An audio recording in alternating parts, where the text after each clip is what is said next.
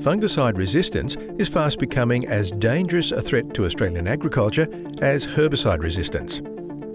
There's plenty of mildew here and plenty of resistance.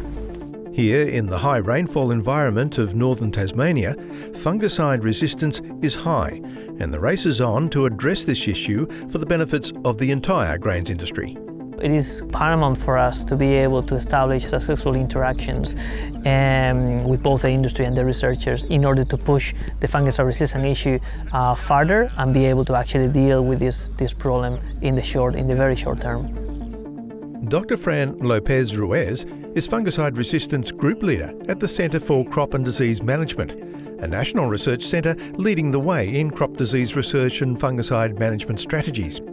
Supported by Western Australia's Curtin University and with investment from GRDC, the centre has been documenting cases of fungicide resistance across the country since 2014.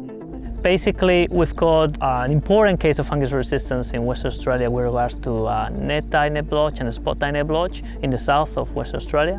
We've got widespread barley powdery mildew resistance, and this is in both cases, the blotches and powdery mildew is resistance to DMI fungicides. Fungicide resistance is also a significant issue nationwide. You also have other cases of fungicide resistance, like the one that we have been investigating in the last couple of days here in Tasmania, which is a strobilurin resistance in wheat powdery mildew. So pretty much the resistance here is quite high, and the compound pretty much is gone for the control of wheat powdery mildew. Not every case of resistance is a field failure, but where there is fungicide sensitivity, it's now regarded as a warning sign. For herbicide, probably we are on the verge of actually calling it a field failure. But for the other cases, the blotches and wheat powdery mildew, barley powdery mildew, there is a real field failure. So the compound is not able to control anymore. At the annual Hyper-Yielding Cereals Project Field Day, Fran encouraged cereal growers to implement an integrated disease management strategy. So fungicides are just one of the components of the disease management strategy. In my view, genetic resistance is the most important component. We have to combine as many tools as possible. So using varieties with high levels of resistance to the different diseases. Sometimes that's actually quite difficult to achieve, but trying to achieve that is paramount.